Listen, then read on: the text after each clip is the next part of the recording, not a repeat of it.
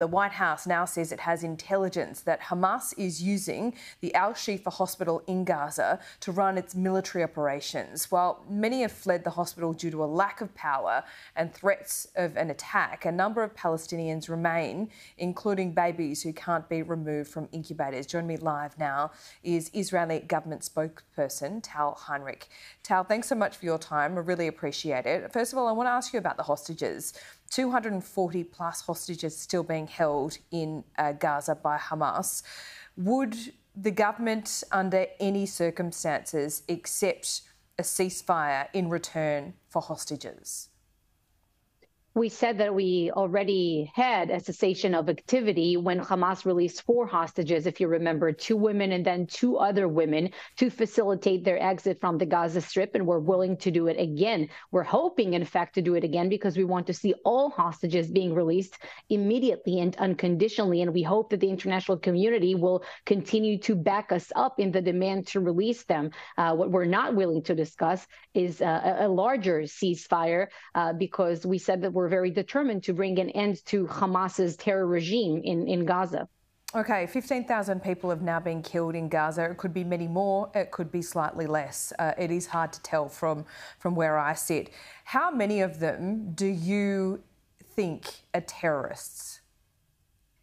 First, we should be taking every kind of report or every kind of, numbers and news coming out of the Gaza Strip with a huge grain of salt, because these are Hamas numbers.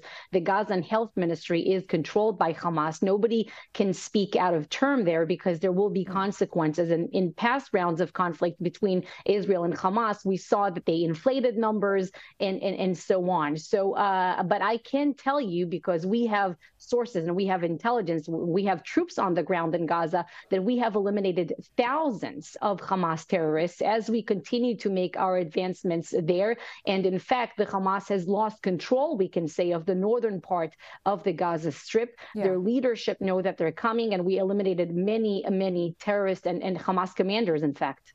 Tal, if you've eliminated, as you say, thousands of Hamas terrorists, surely you are getting close, if not have achieved, the wiping out of Hamas as a terrorist organisation now?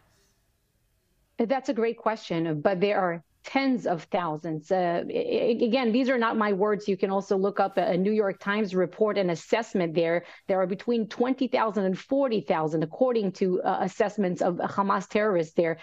Please remember that we want to bring an end to their governance regime, but also their military wing, and make sure that Gaza is demilitarized once we are done with this counteroffensive, because we cannot let the October 7th massacre happen again. And they say, their leadership, they say in interviews that they were perpetrated again.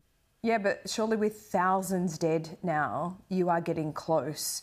I think what the concerns are now, Tal, if you'll forgive me, are growing, that what is the definition of a Hamas terrorist? Because we know that a lot of the civilians living in Gaza live in fear of Hamas as well, and they are often put in impossible positions. How does Israel view them? You're 100% correct. We are making a distinction between the civilian population in Gaza.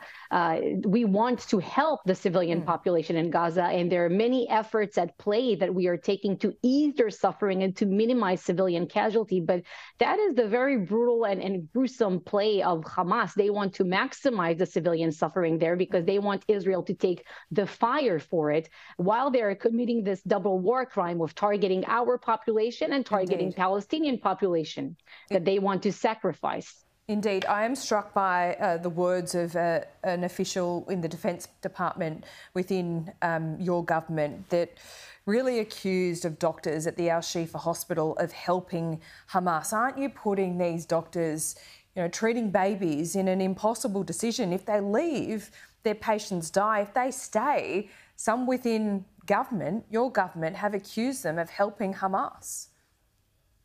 So a few things to unpack here. First, the management of the hospital. You have to understand everything that's happening in Gaza is done in accordance with Hamas's strategy. If they appoint someone to a high position, they want the person to be there. Again, I'm not saying that, of course, doctors. There are great doctors. Again, it goes back to that impossible position for them, doesn't it? Of course, it's an impossible position, and nobody wants this more than Hamas. Nobody wants this complexity more than Hamas because they want Israel to take the pressure for their actions, double pressure. But I can tell you, I mean, they do it as a strategy, though, right, Tal? They do that as a strategy to put Israel in an impossible position, and in some ways, you're playing right into their hands. No, they know that we care about the civilian population, including, of course, in everything that pertains to the most vulnerable people in Gaza, premature babies and incubators. They know that we care for them more than they do. They want to, they want the pictures. They want to manufacture a crisis, a humanitarian crisis. And we are, in fact, taking incubators from Israeli hospitals and trying to deliver them to the hospital managements and helping to evacuate that hospital. And that hospital, by the way, is a subterranean terror complex hosting the Hamas command center. I'll just end on this because we never have enough time to talk about the situation there. So I appreciate you staying up for us and talking to us. But, I am struck by, again, some government and IDF officials who've said that they wouldn't characterise the situation in Gaza as a humanitarian crisis. Is that your view as well? And how bad does it have to actually get before you see it as a crisis? You see, there shouldn't be a humanitarian crisis in Gaza had the population evacuated and Hamas didn't block their way to the safer zones that we have designated. But Hamas is on purpose manufacturing a humanitarian crisis because this is what they want. So it is a crisis, as you see it? It's a Hamas manufactured crisis. Tal, really appreciate your time. We'll speak soon. Thank you.